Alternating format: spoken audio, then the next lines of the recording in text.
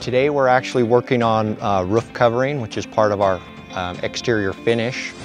So they're putting asphalt shingles and underlayment on the roof of the house that we're building. It still really is a lot like training a new employee. We have the time and the setting to take the time and make sure they're actually understanding the concepts, not just go, go, go, get it done, like you would get with just on-the-job training.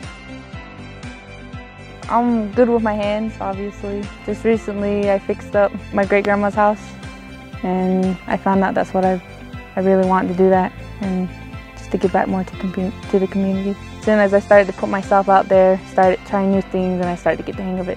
With Roy, he encouraged me more. You won't like it unless you try it, so.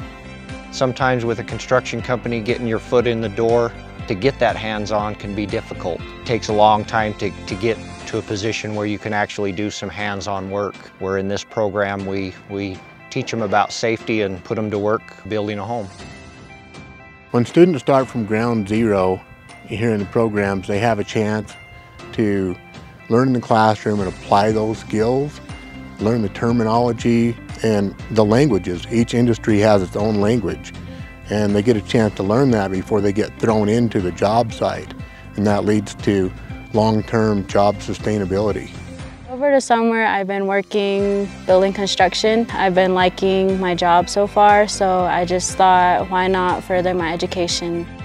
And we're trying to get what industry wants from us. And so we're adjusting to that so our students can go right from here and have the skills for a job. We help them get the confidence here so that they have the experience, so when they go into the world there, it's not something scary for them. They know they can handle it.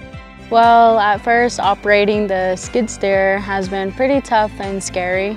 Eric has been talking me through things and to just be calm and collective. I think the building construction program here is so essential for students that are starting from ground zero. They could go anywhere they want to in the construction industry with our pathways.